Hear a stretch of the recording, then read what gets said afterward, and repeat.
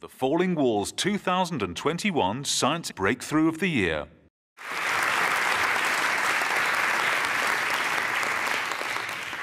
Gracias. Marginalized communities in Puerto Rico are survivors of colonialism, government incompetence, hurricanes, earthquakes, and the pandemic, and of frequent hour-long electrical blackouts. In the face of these crises and failures, local leaders like them take outsized and often volunteer roles to build support networks for their communities so that they can meet their basic needs and face these challenges. In other words, when all else fails in Puerto Rico, communities and their leaders take care of each other.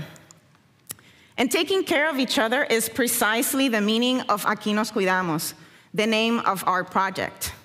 Aquí Nos Cuidamos puts science in service of marginalized communities so that they can use their own science knowledge to take care of each other precisely. Aquí Nos Cuidamos is built on 3 core principles. First, it's community-centered. We have co-created this project with the communities that we serve at every stage of the way.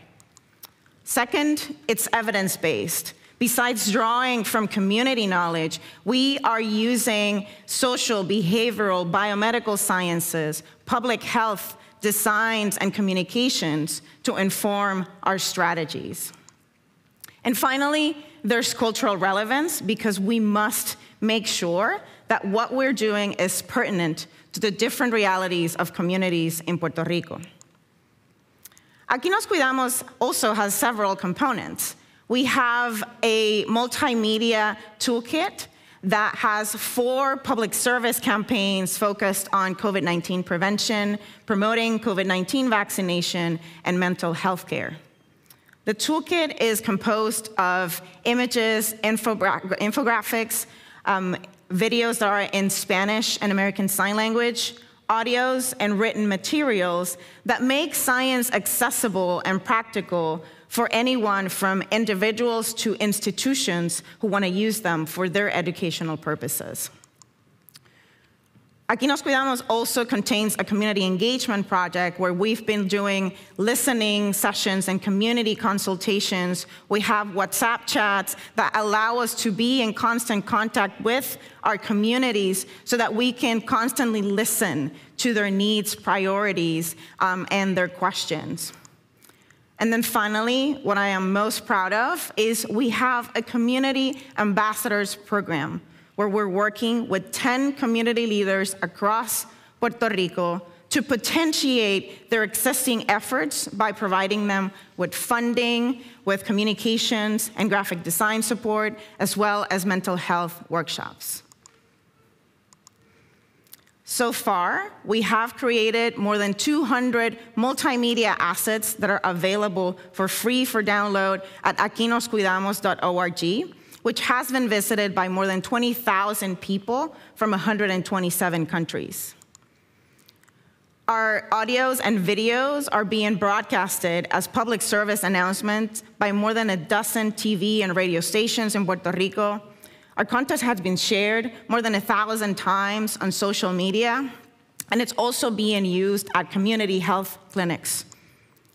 We have trained more than 200 epidemiologists, educators, health promoters, and community leaders, and are collaborating with 17 private and public partners, including the Puerto Rico House of Representatives, so that they can all adapt our educational toolkit to their educational needs.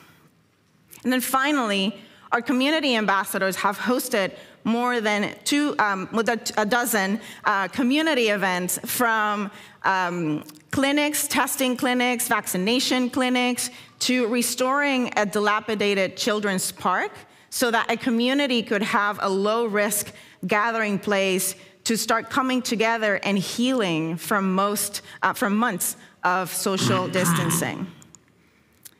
We estimate that we have impacted more than 200,000 people alone in Puerto Rico. Aquí Nos Cuidamos bears 3 key lessons for all of us who who are interested in using science to address the wicked challenges our society faces. First is that beyond engaging communities with science, we must build broad coalitions between local community leaders, the scientific community, public and private institutions to build community with and around science. Second is that we must value local knowledge and break with traditional notions of science expertise. Communities know what they need.